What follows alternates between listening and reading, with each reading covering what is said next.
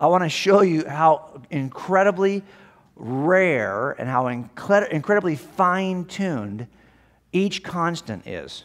I'll give you a couple of illustrations to illustrate this for you. Imagine that we were to take our North American continent and we were to stack so that there is not a single square inch anywhere on the continent that does not have a dime on it. In other words, we're going to get all kinds of dimes out, and we're going to put them all over the entire North American continent so that every dime is touching every other dime and there's no spaces in between. Could you imagine how many dimes we're talking about? A lot of dimes. Now let's imagine that we begin stacking on each of those dimes.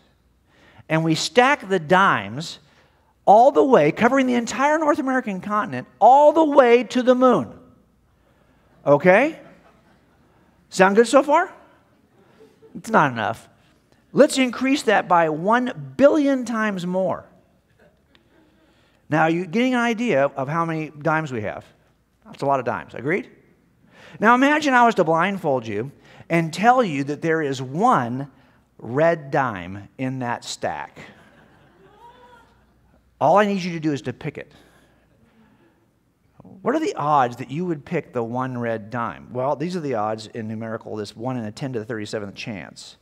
That is the same level of precision that is involved in the strong nuclear force that holds together. If you're off by just a dime in either direction, we don't get a universe that supports life. If you're off by a dime in either direction, do you see how finely tuned this force is? Let me put it another way. What if I said all you have to do is to get a .22 rifle and hit this bullseye? Now, the bullseye is 1 inch wide, and all you have to do is hit it. And I said, okay, that doesn't seem too hard, right? A lot of you are good shots here. You could probably hit that bullseye from wherever you are in the room. How many of you think no matter where you are in the room, you can hit that bullseye? Raise your hand. That's a lot of good shots. I'm going to get out of your way. But what if I told you that the bullseye was actually at the opposite end of the observable universe? 1 inch wide, opposite end of the observable universe. Now if you hit it, this is pretty wild. As a matter of fact, the odds are not great. It's a 1 in 10 to the 60th chance. And that is exactly what the calibration is of the mass density of the universe. 1 inch off the target in either direction, and you don't have a universe like ours. Do you see how finely tuned this constant is? This is why a theoretical physicist you might know from television says it this way. It's shocking to find out how many of our familiar constants of the universe lie within a very narrow band that makes life possible.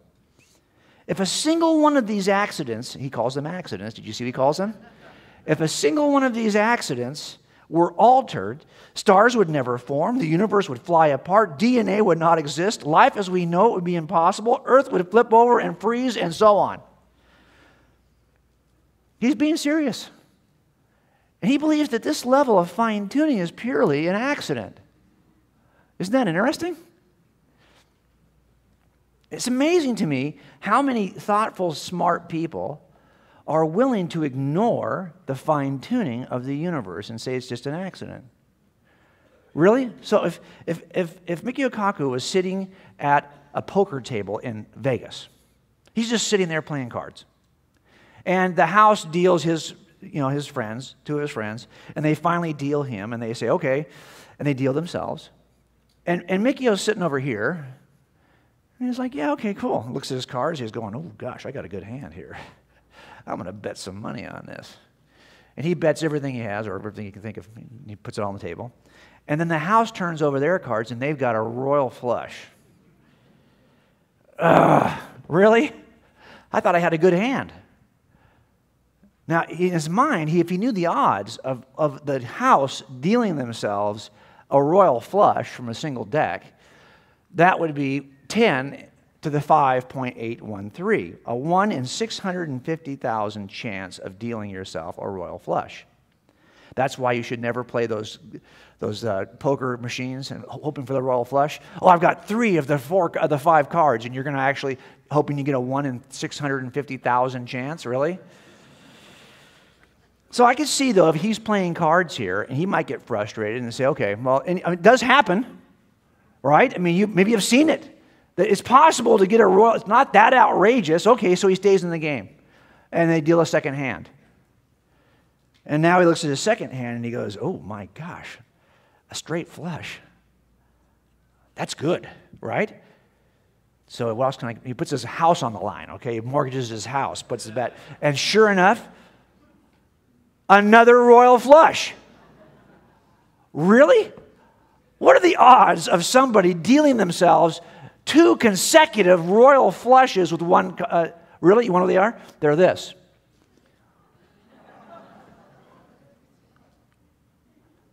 I think at this point, most reasonable people would say, nay, nay. Something's not legit here. I'm out.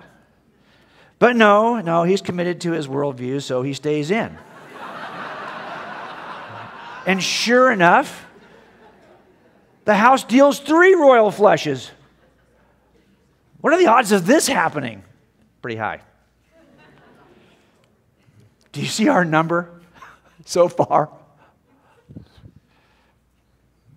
Well, that number, how does that relate to some of our universal constants? Let me show you the number, for example, of the strength of gravity, the calibration. I want you to see what this number is, just so you have a sense. How many royal flushes would you have to deal in a row to approximate this number? A bunch. It turns out you would need 6 royal flushes in a row to get to the calibration for gravity, which is, now, how many does it take to get to this calibration? This is the calibration necessary for quarks. Now, I don't know if you know anything about physics. I won't go into all the details, but these are the kind of, I've written it out here for you, the masses associated with particles. This is really about the nucleus of the atom and how these hold together. You have to have a certain ratio of these. If it's too high or too low, you don't get atoms to form, blah, blah, blah, blah, blah. But how do I get to this number?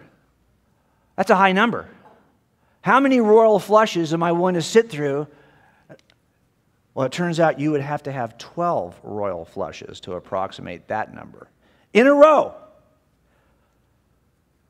What about the precision required to calibrate the energy density of space? That's 10 to the 90th power.